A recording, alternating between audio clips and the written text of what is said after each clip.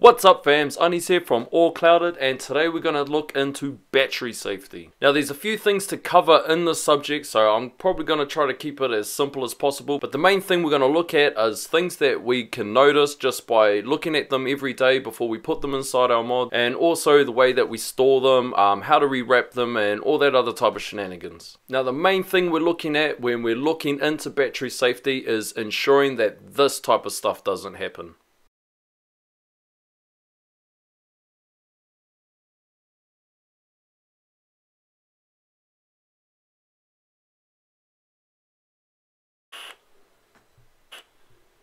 So a lot of stuff that when it comes to things actually exploding and all that other stuff, it is a very hairy topic, and I know that batteries have vented in New Zealand, but to the record, there's nobody that's actually been hospitalized or badly hurt because of it, so we've just got to really try to keep it that way. So there's two main things to take a look at when we're looking at the actual physical condition of our battery, and that is dents, and that's nicks in the battery wraps. So a dent simply looks like this. Now this is the negative portion of the battery. You can see it's actually indented. Now how I think that happened is that I went to put it in the charger, and it's one of the battery chargers that it's got the long prongs in that, and I think I might have let it go too fast because it's spring loaded, and I think it just hit it with a good impact, and that was enough to put a dent in it. So something like this, you definitely have to chuck it away. I mean, they're only like $10 or $15 or something along the lines, and you can get them on tap from any vendor in New Zealand. So there's not really any point in keeping it when it can cause a whole lot of shit like this.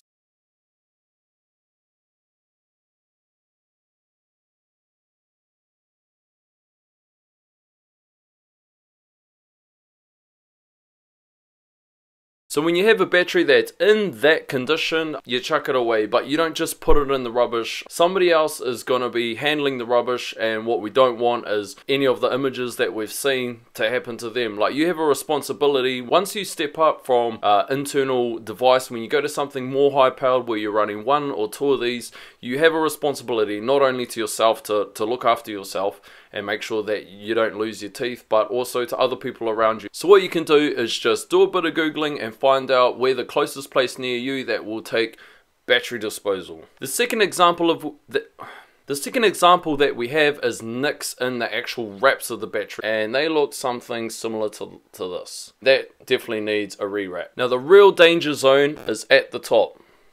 So at the start of the day, when you get them off the charger or you pull them out of the packet, all you want to do is just give them a 5-second look over. Now it's not really hard, it's not going to take much effort. Just give it a quick look over and make sure that there's no nicks or no dents. Now those looking at getting into tubes or mechanical devices, now there is an absolute zero tolerance for any type of damage physically to your battery. Now there is Ohm's law when it comes into mechs and that type of thing, and the main thing with battery safety that we're looking at with Ohm's law is just making sure that you're not overstressing the battery, you're not pushing it beyond its rated amp limit. I mean, the best person to check out is Mooch, Battery Mooch. I follow most of the stuff when I'm looking at that type of thing, but also I reach out to other people. I get advice from a lot of people that I know that have been vaping for many years. Now you don't want any dents, you don't want any nicks.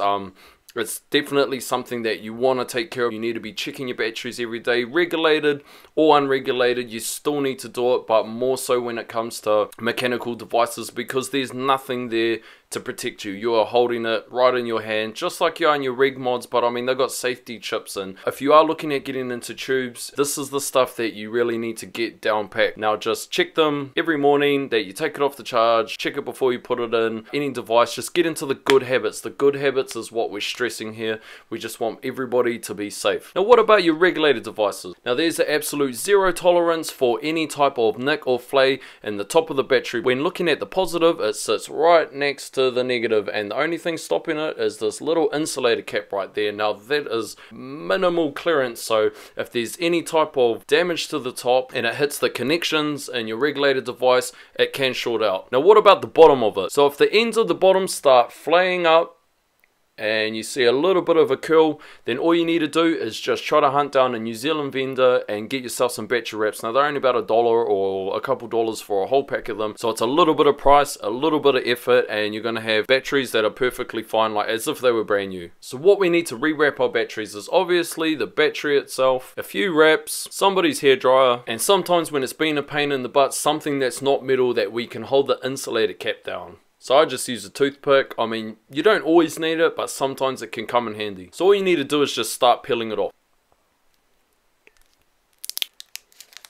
And just make sure you keep that insulator cap. So this is the battery right here with no wrap on it. Like I was explaining, there's the negative, but you notice that the whole entire outside is the negative. And there's the positive right there. So they're basically sitting right on top of each other. This is why you can see that it's so important that the top is the whole battery in general, but more so the top, because any type of connection between these two is going to cause a serious problem. Once again, whenever you store them, just make sure that they're in some type of protective casing, because if it's sitting in your bag, that makes a connection, you've got a big problem. Now all I want to do, fam, is slide the wrap on like that. Now all I do is just keep it fairly even, just even on both sides, just like that. I'm just going to start with the negative end of the battery.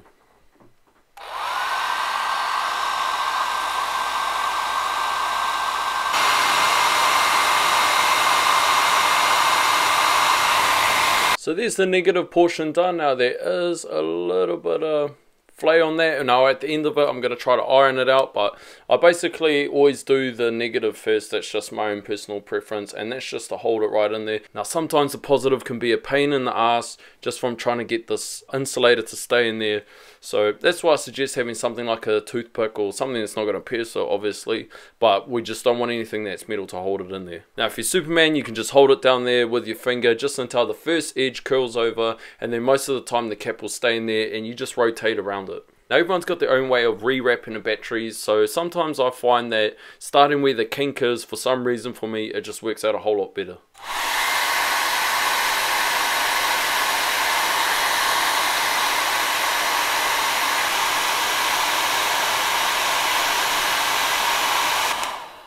And that's how simple it is. It just curls over. Once you get like a little groove, just find the little edge. Once you start curling it, then just rotate it around and it'll bend pretty much fine.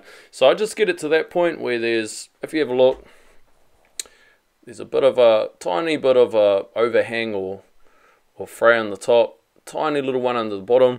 And now what I'm trying to do here is try to get, I don't know if the camera's picking that up well, you kind of see it there. I try and get that little kink out from the way that I bought it.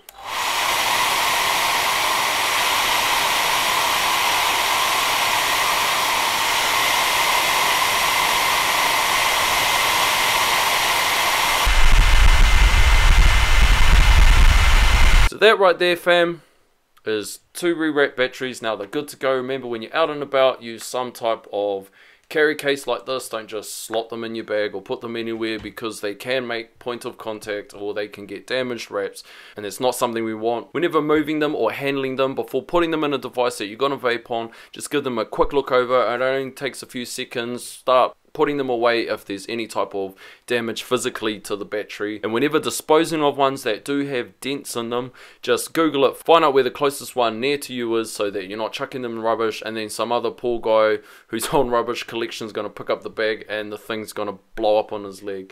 So don't forget, fam, like, comment, share, subscribe, hit the notification button so you can see when my next video is coming out. And like always, fam, keep it cloudy.